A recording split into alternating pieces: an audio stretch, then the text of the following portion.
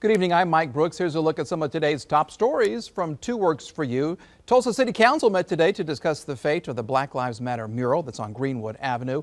No decision was made on the mural's fate, but there were lots of questions, from safety concerns for drivers to road maintenance.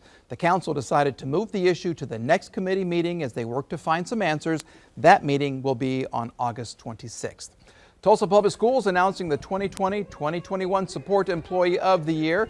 Marilyn Ezell was honored with the award today at Hawthorne Elementary School. She works at Hawthorne there as the principal's secretary. She's been at Hawthorne for 7 years. She says one of her favorite parts is being able to invest positivity into the students. Congratulations to her.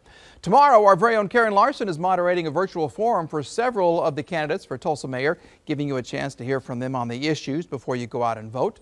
Mayor G.T. Bynum and candidates Craig Emell, Ken Reddick, Greg Robinson, and Ty Walker are all joining us. 2 Works for You partnered with 918 Vote, League of Women Voters of Tulsa, and Tulsa's Young Professionals for this forum. You can watch Thursday evening from 5:30 to 7 on our website, KJRH.com, our Facebook page, our app, and our streaming device.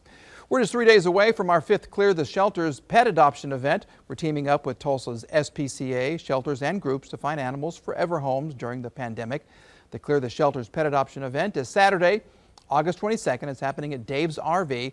Last year, we helped 280 pets find forever homes in Tulsa County. We posted Clear the Shelters information and how you can adopt on our website, KJRH.com.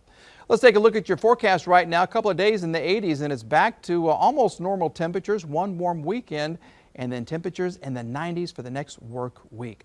That is a look at some of the stories making headlines today. Of course, stay with 2 Works for You for updates throughout the day. Thank you for watching, and we'll see you again very, very soon.